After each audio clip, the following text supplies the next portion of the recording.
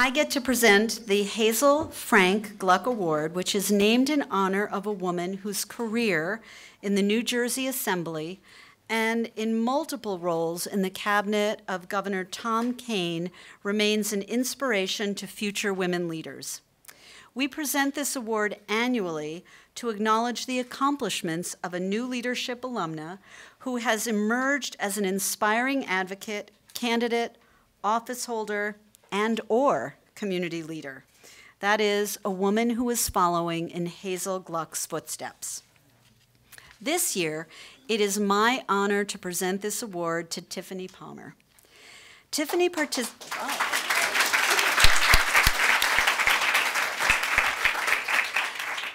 participated in the second year of the New Leadership Program in 1992, which actually makes me feel extremely old. While she was a student at Northern Arizona University, and in those early days, we had students from schools across the country, and they came here not for 6 days, but for 2 weeks. So it was a real investment of time on the students' part. Upon graduating, Tiffany attended the Joint Law and Public Policy program at Rutgers School of Law in Camden and the Blaustein School at Rutgers University here in New Brunswick. And she was also a graduate fellow here at the Eagleton Institute of Politics. Since then, Tiffany has dedicated herself to a life of public service.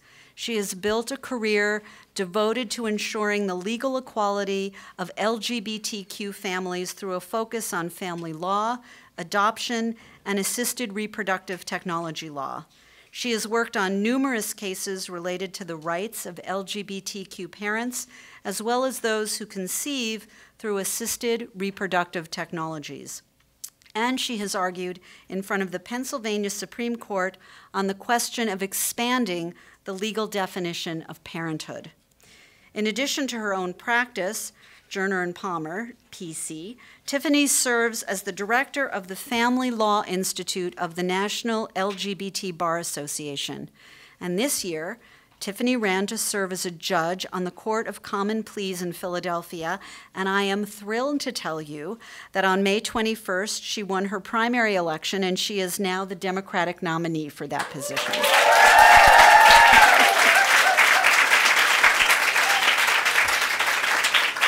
And she would like all of you to change your party registration over to Philadelphia, your voter registration. Now, I have to tell you that Tiffany is everything we hoped for when we first designed the New Leadership Program. She is kind of our dream poster child for this program and its success. A student who comes to us with an interest in politics, and after participating in the program, doors begin to open, and she pursues a path that leads her to politics, government, and a life of making a difference. We have been watching her career progress, and I can think of no better alum for this program to receive the Hazel Frank Gluck Award than Tiffany. So it is really my honor to present this year's winner of the Hazel Frank Gluck Award and tonight's keynote speaker, Tiffany Palmer.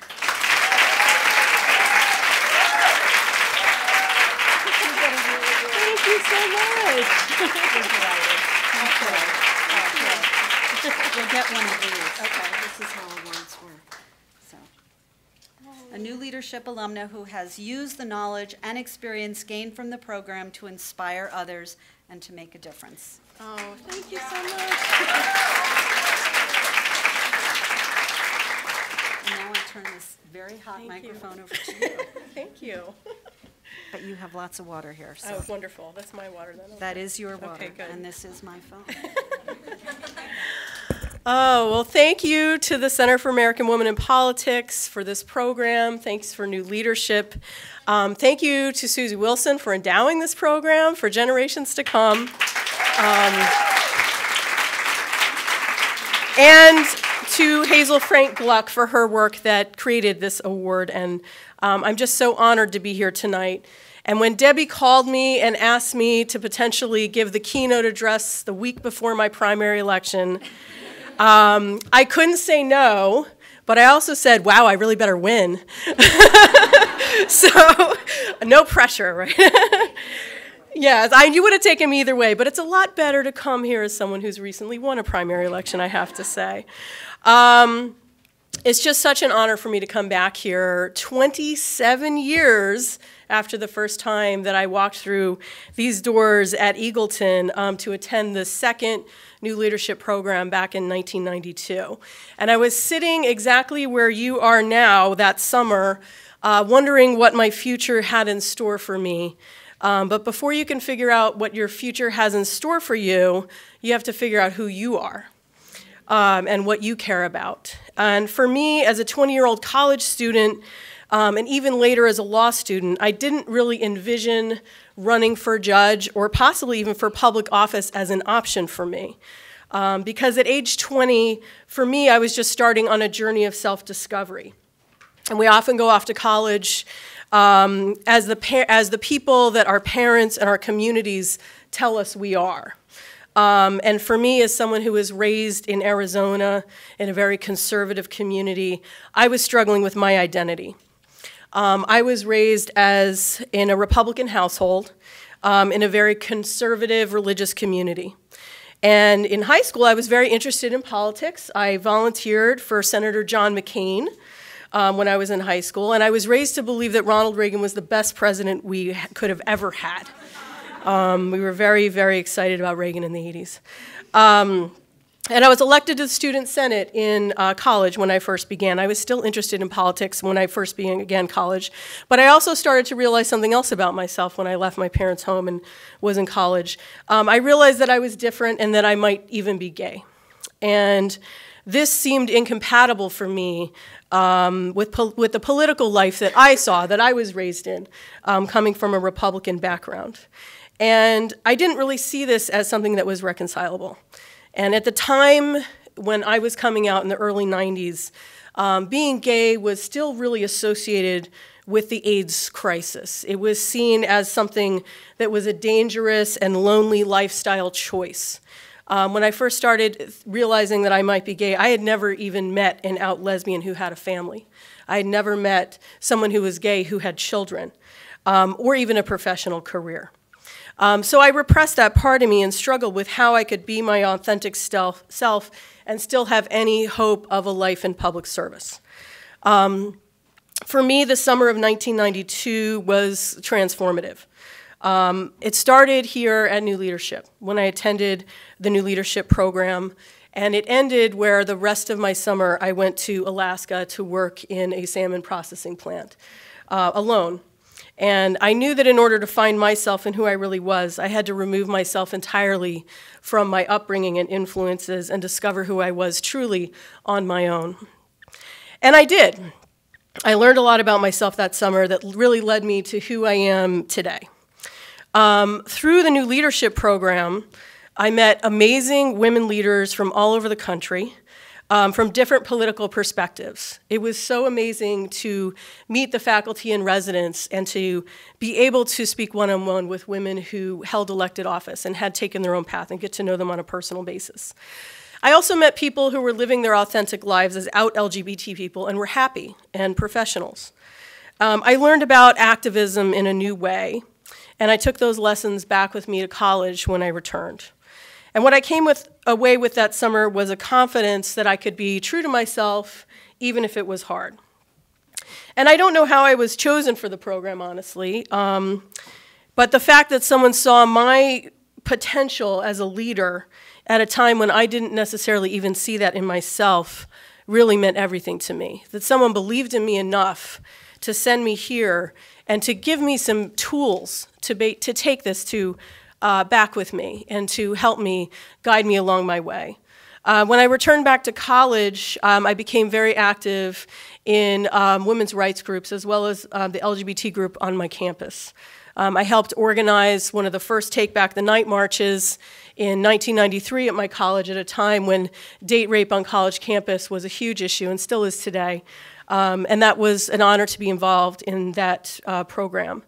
And I also joined with the LGBT rights group and organizing around the campus community. The Fight the Right group was a huge issue, and we were working with the National Lesbian and Gay Task Force to organize groups in college campuses around the country. But I also knew that believing in myself didn't mean I had to change who I was, but that I felt that I had to change the laws that made it hard to be who I was, to be an out LGBT person. And I also realized something else about my career path. When I started college, I began college as a journalism major. I believed that I could report and inform society about important things. And I began to realize that I didn't want to be a bystander telling the stories. I wanted to be part of making the change that is the story. And I felt compelled to explore more opportunities about activism and public service. And that's really what led me to pursue law school. I took the LSAT my senior year and decided that this would be my path. I knew I wanted to pursue a career in social justice and law reform. And for me at that time, as someone who was coming out in a society where the rights of LGBT people were so restricted, I really wanted to be part of the movement to change that. And I chose Rutgers Law School, and I chose Eagleton's joint degree program with law and public policy, and returned here again in 1996 to get my master's degree. And in 1994, when I started law school, Ellen DeGeneres wasn't even out yet. Okay, that we're going way back.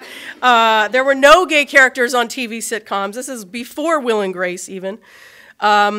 No state in the country had same-sex marriage. This was not even something that people were even thinking about. Sodomy laws were still legal. It was still legal to criminalize consensual same-sex sexual conduct. And for me, learning that was, in my first semester of law school, I realized that that was the law of our country at the time, that that was still the case. So for me, it was also a choice to be out in law school, and that was hard.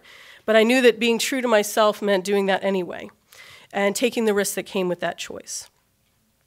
And I decided to spend my summers working on the issues that I cared about the most. So I worked with an internship at Lambda Legal on the first same-sex marriage case that was in Hawaii in 1996.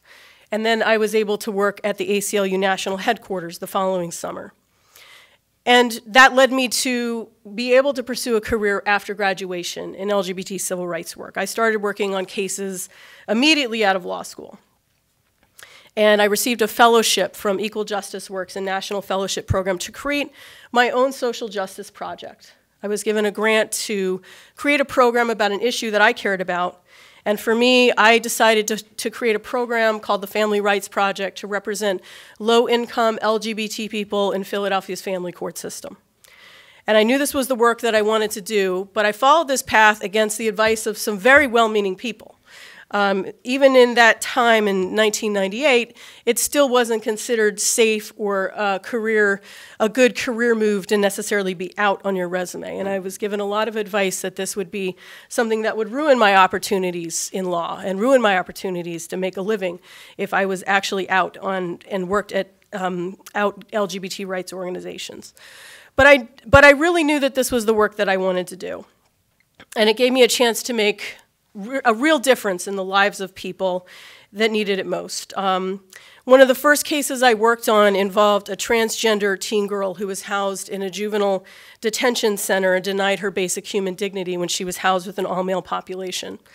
But the worst treatment actually wasn't from her fellow residents. It was from the staff that was supposed to protect her.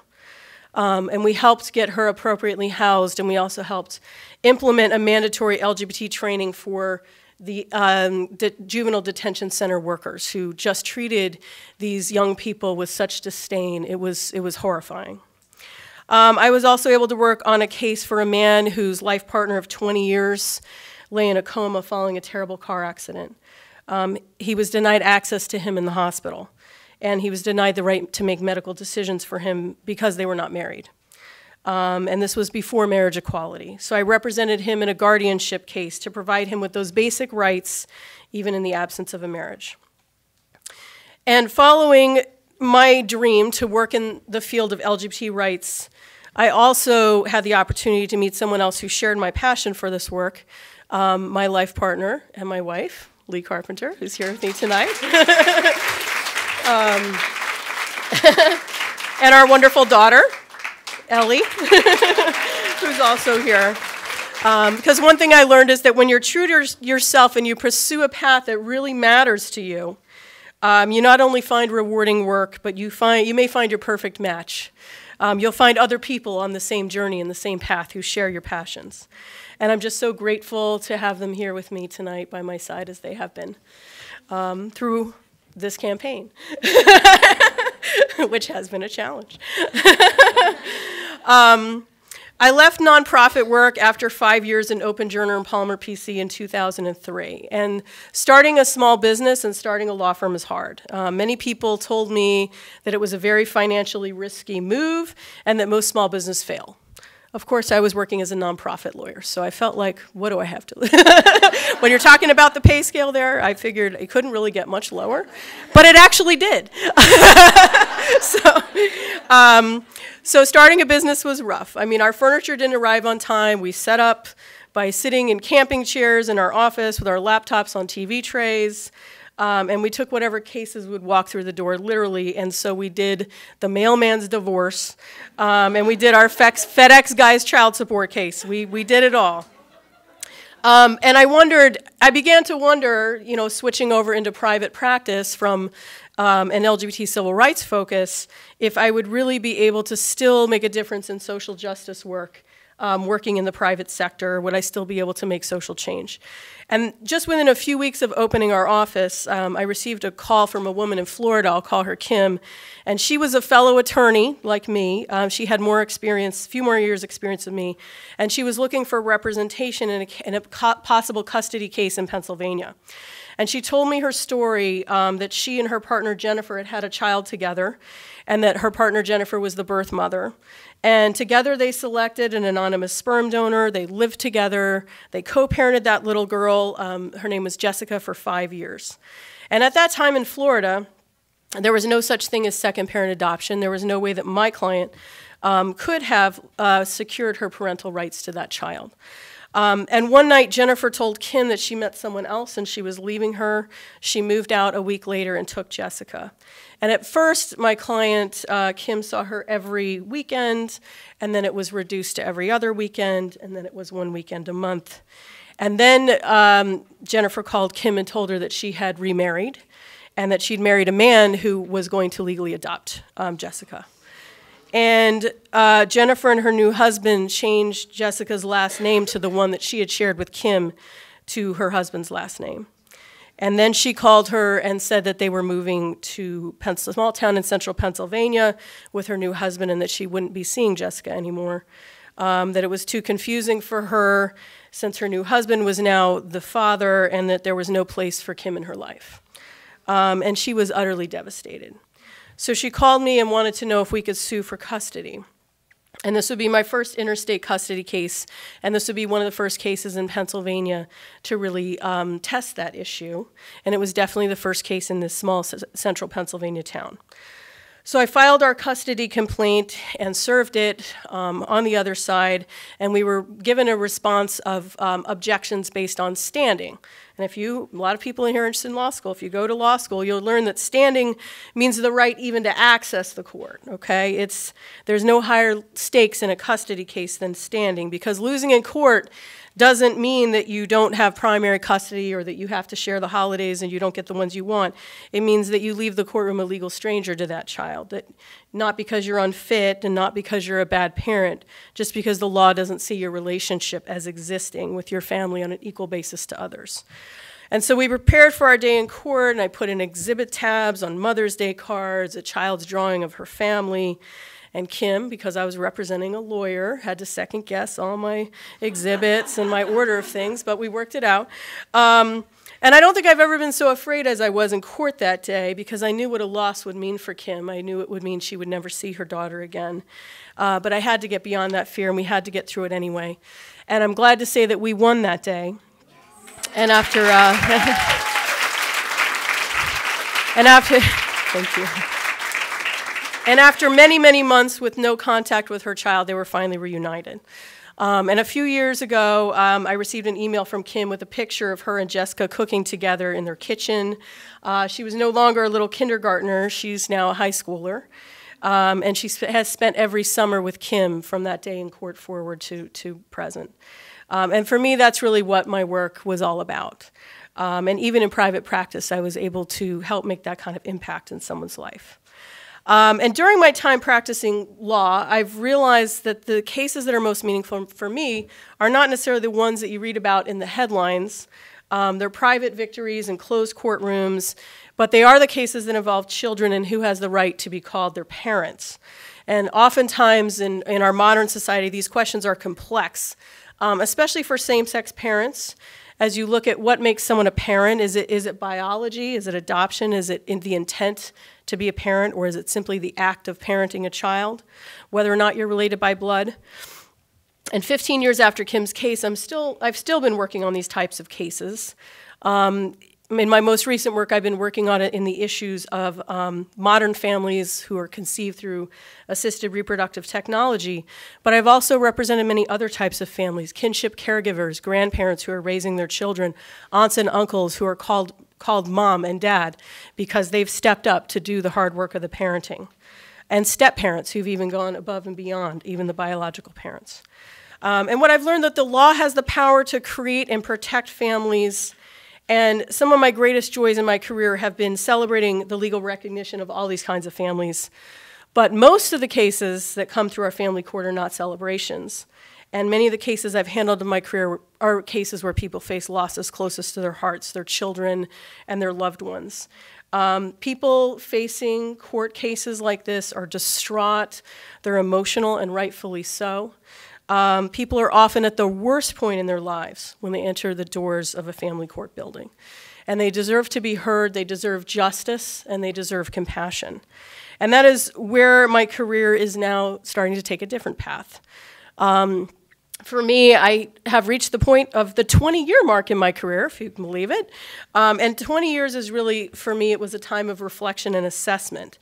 And I've realized after 20 years that I've accomplished many of the goals that I set for myself as a young public interest lawyer just starting out in this work. I've had the opportunity to represent many different kinds of people through my work, from some of the most vulnerable members of our society to even some of the wealthiest. And I've had the chance to make real positive changes in the lives of my client and work on cutting-edge cases that have changed the laws of Pennsylvania and New Jersey by advancing civil rights and expanding the definition of what it is to be a family. And I could certainly stay the course and keep doing what I've been doing, but for me, this 20-year mark also comes at a time in our democracy where people are losing faith in our systems of government, and where our judiciary in particular faces a crisis of confidence around the country. And we're living at a time where everyone should be looking at themselves and wondering, am I doing enough? Am I doing enough to make a positive change in our democracy? Because if there was ever a time to step up, now is definitely the time. And all over the country, at every level of government, we're seeing more women and more LGBT people step up for public office, whether it's as a county clerk, or as President of the United States, a candidate for President of the United States. People are answering this call for public service. In 2018, we saw a record number of women elected to Congress. I say that's a start. Because women's voices in political spaces make a difference, and our perspectives matter. And we should aspire for an executive branch, a legislative branch, and a judiciary to really, truly reflect the beautiful diversity of this country. So I believe that now was the time for me to step up to run for judge, and I decided to run last spring. I gathered as much information as I could from people who've successfully done this in the past. I began interviewing people I knew who I respected as judges and interviewed them about their own experiences and started to chart my own course.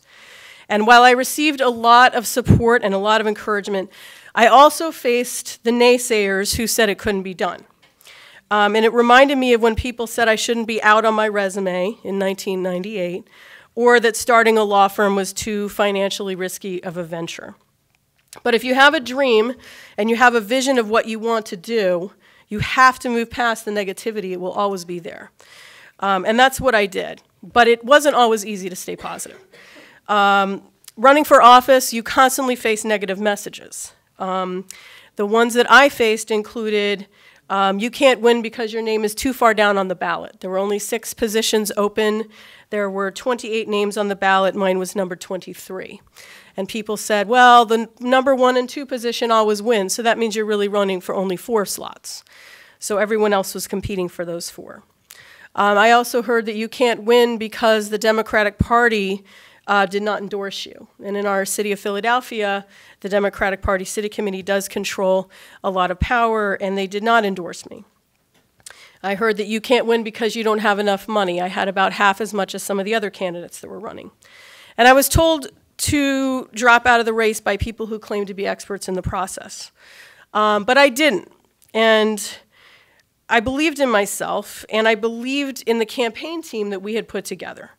And we were not just being idealistic, we were being realistic with looking at statistics and deciding to run a real grassroots progressive campaign in a different way, in a way that's very unusual for judicial races, and run it much more similarly to how city council candidates run, with real information to voters.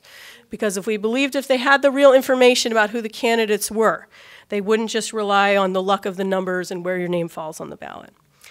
And fortunately, it worked. So I'm now one of the Democratic Party nominees for the November general election. I'm elected in November. I will begin this new chapter of public service in January. And in my career, I've learned that the decisions that judges make have long-lasting impacts and possibly permanent impacts on people's lives. My own marriage to my partner of 20 years was not recognized until a judge's decision made it so. My wife's relationship to our daughter wasn't legalized until a judge's decision made it so. The law has the ability to affect the real change for better or for worse. I've seen judges protect and create families, and I've seen judges tear them apart. And I've learned that I can be the best advocate for my clients as a lawyer, but it's the judge who will ultimately decide their fate. So we really need the best judges too. And we need a judiciary that includes people like me, and maybe even people like you. So I hope you will find your own path to public service and meaningful work, because we live in a world that needs you and the change that you can bring. And I wish you all success as you begin here in new leadership, as hopefully embarking on your future of public service. So thank you again. Debbie. Yeah, sure. Thank you.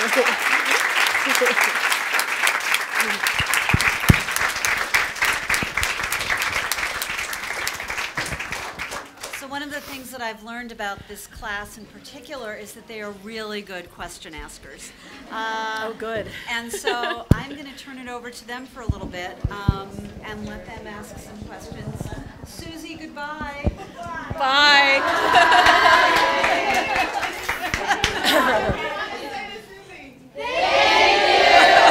Thank you.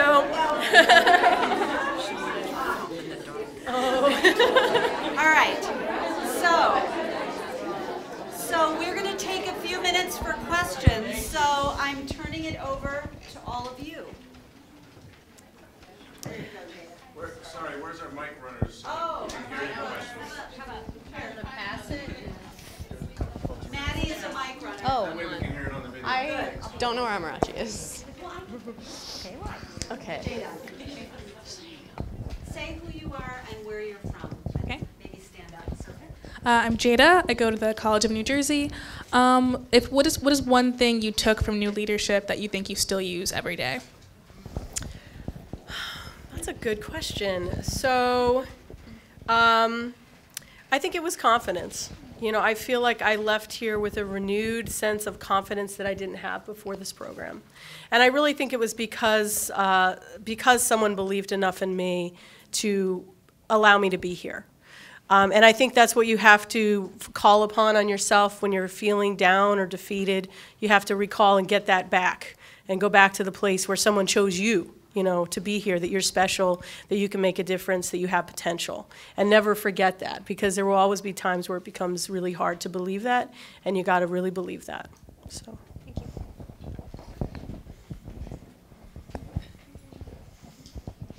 Hello, my name is Rachel Scabedo, and I am from the Middlesex County College.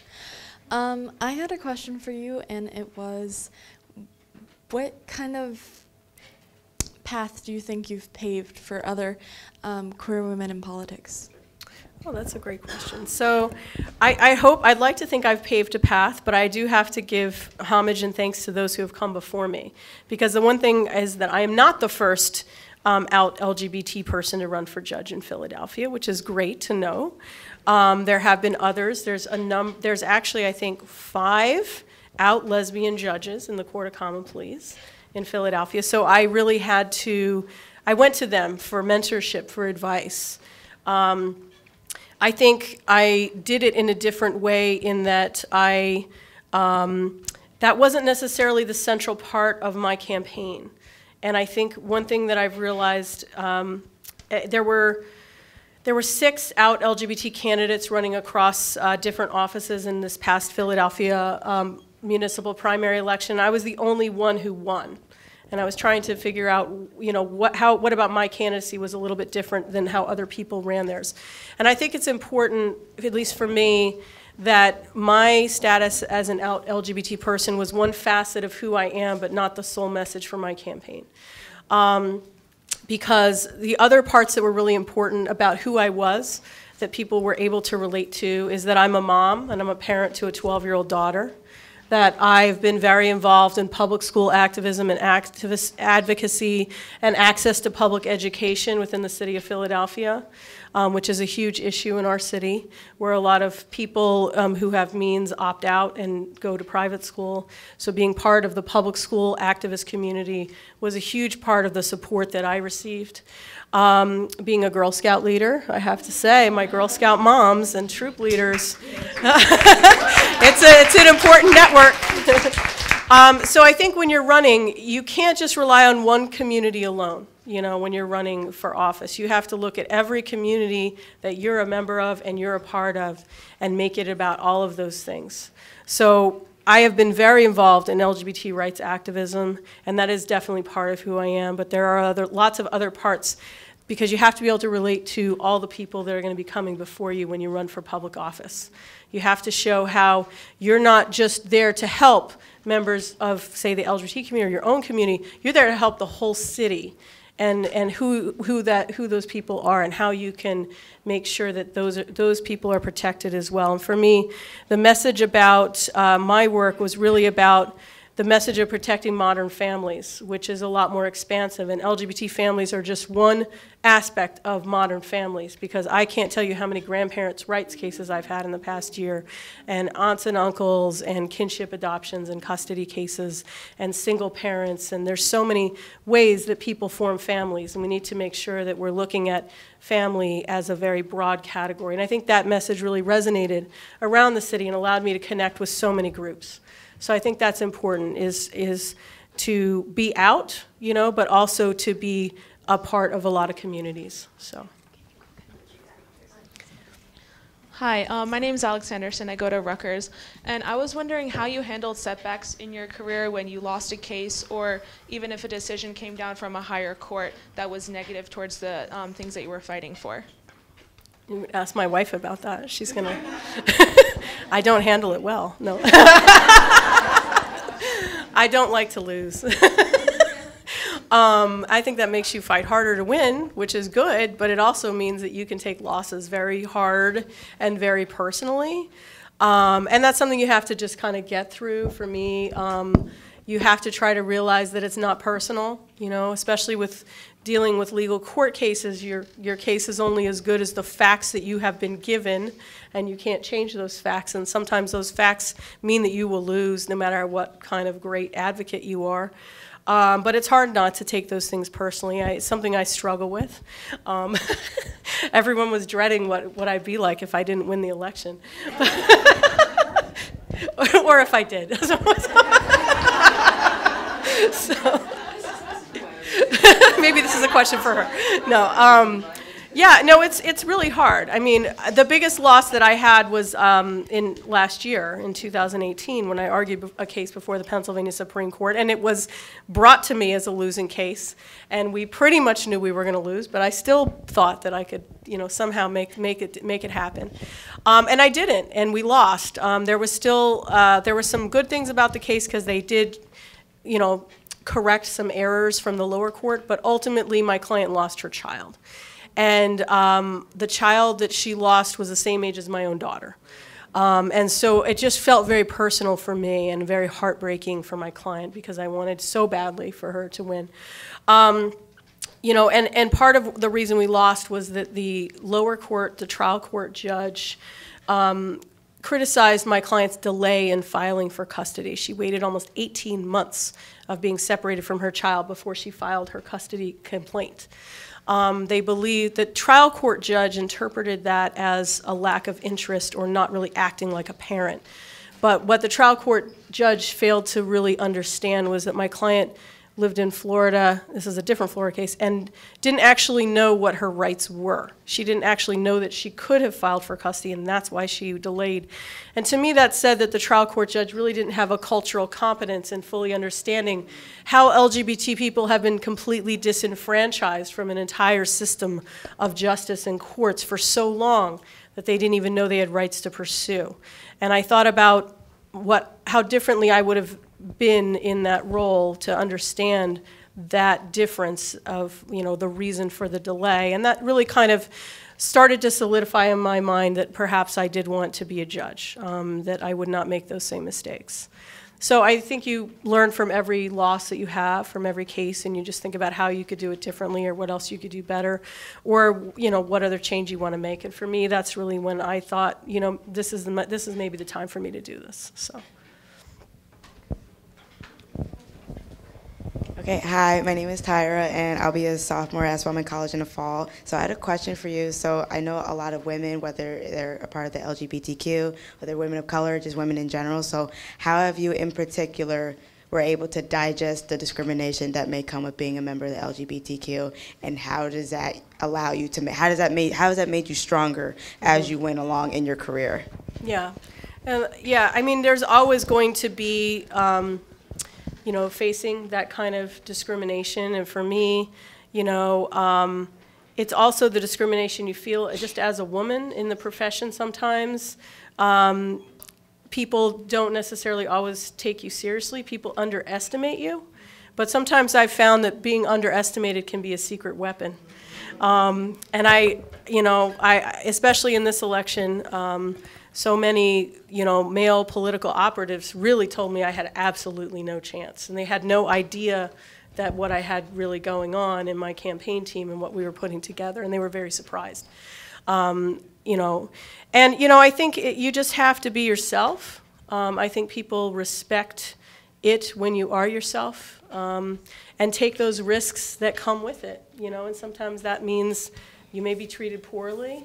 You may be overlooked, and you just have to get right back up and keep on going, and that's really, for me, I had a career path that was so entrenched in LGBT civil rights that I was surrounded, most of my coworkers were LGBT people. So, I didn't work in a large firm. So I didn't understand or face that kind of discrimination that many of my peers have, where they literally think they can't be out or they can't bring their spouse to a work function. I didn't face that because I chose to surround myself almost entirely by queer people, like my wife, who I met at work. So, and that for me, that's just because of the activism that I wanted to do. That's where I wanted to do it. But there's other people who are doing that kind of activism in the corporate world, who are trying to make that change there, and it's working. It's, there's been a huge sea change in corporate America where they're now sponsoring pride parades and whatnot, and that's because of the work that people have done just to be out. Sometimes the greatest political act that you can do is just to be yourself. So.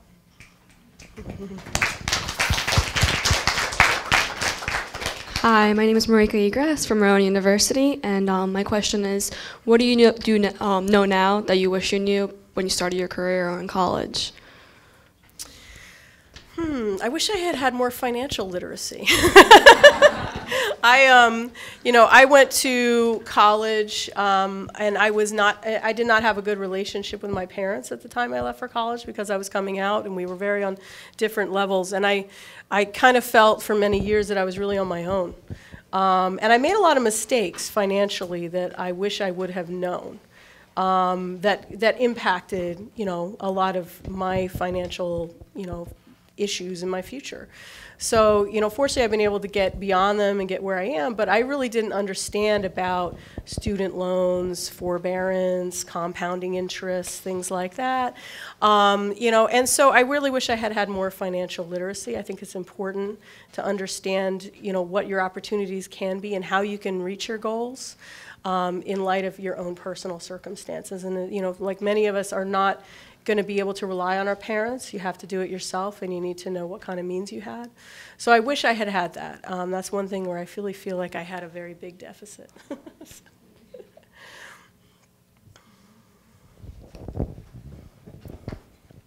Oh, thank you. Hi again. I'm sorry, I'm LaDaisha White, for those who may not know me, and I'm from Ramapo College of New Jersey. And my question is, in what ways do you believe you have changed the narrative of politics or politicians per se in your city? Okay. Well, I think because of the type of campaign that I ran a really unique grassroots campaign for judge, which no one had ever done before. So I'd like to think that I have charted a new course for future progressive candidates who really want to run an information-based campaign based on merit. I was told so many times that you have to hire these particular political consultants that will get you these particular votes, and I didn't hire any of them. I was told that you cannot win without the Democratic Party's endorsement. And I was told you cannot win without, at least X amount of dollars. So I really wanted to believe that there was another way, So I tried to work with a political strategist to figure out exactly how many votes I needed to get and where we could get them. And we did a very specific type of targeted campaign with progressive activists around the city and trying to mobilize sort of a new movement and wing within the Democratic Party where people were essentially fighting against the machine and wanted to really chart a new way, especially people who were particularly interested in criminal justice reform and family court reform. So I tried to really work with those communities and make those connections and be their candidate.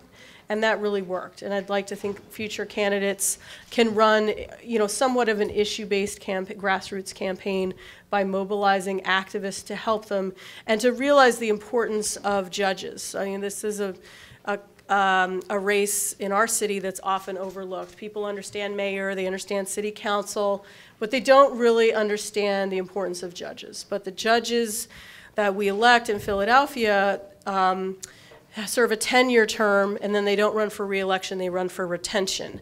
And no one has ever been voted out of a retention election. So the judges that are elected could potentially serve until age 75. So for many of us, that means you're electing someone who could be there for 30 years. And that, how many families and how many lives can be affected with someone sitting on the bench for 30 years? So when you talk about the importance of criminal justice reform and cash bail and all the issues that are affecting Philadelphia right now, and people, Philadelphia has the highest rate of child removal in the country, of taking a child away from a parent, placing that child in foster care. You start talking about those issues, and those are the issues that judges impact. Then you get people really mobilized to realize, I have to pay attention to this, this is important. And so we really countered the narrative that people don't care about judges and they're never going to care about judges, because we got them to care. So I'm hoping candidates can do that as well in the future. So. I saw one other hand over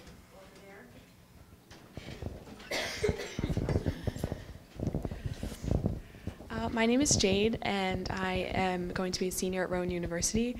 And I'm also just from outside of Philly in South Jersey, so I think it's amazing that you've made it this far. And it would be awesome if you were elected to see somebody like you making decisions for Philadelphia. But my question was that if elected, what do you think you would bring as a judge that's maybe like makes you stand out or is different from the pattern of previous judges? So I really ran a campaign about family court reform because, practicing in the Philadelphia family court system for 20 years, I learned a lot about what was missing, what was lacking, and how people were suffering as a result of our system. So I talked about that a lot on the campaign trail about what I would like to see and the changes I would like to see. And I think for me also as a woman and someone who represents what I call modern families, I see a lot of the change that we need. From the very simple structural issues, like there is no designated breastfeeding room in that public building. And I have clients with infants who are expected to wait there all day long, and they're told to go feed their babies in the bathroom. To me, that's unacceptable. And that's something that, frankly, a woman thinks about, and that's where a woman is in power will actually be able to potentially say, we need to make this happen. I also represent clients where we have small children, 2-year-olds that are expected to wait for many, many hours while their case is getting called. There's no designated play area. There's nothing for kids in that building. And I think that we could change that and make the whole space a lot more family friendly. And then with respect to the way that cases are scheduled, oftentimes there's so many continuances and delays that I've seen the impact of that where people essentially lose their child because it takes too long to get their day in court, because the case gets continued and continued and continued, and the child has been in foster care for so long that that clock starts ticking, and then by the time they get their day in court, the child's already bonded with another family. And that to me is unacceptable. We have to stop the delays that is causing people to lose their children, or for cases to get continued where someone takes a day off work and waits there all day only to find out they have to come back again another day, but they can't get another day off of work. So, talking about the economic impact in our city and the social justice issues of that kind of reform. And, things like making the forms gender neutral. We have same-sex marriage now. There should never be a form that says husband and wife. There should never be a form that says mother and father when it can say parent and parent, or parent 1 and parent 2. So those are the kinds of things where I think just having the perspective of someone like me can potentially give insight into the rooms where decisions are made, where people just may not have occurred to them. It may not be outright purposeful discrimination. It just may not be something that they've experienced or even thought about. And that's where our voices, I think, can make a big difference.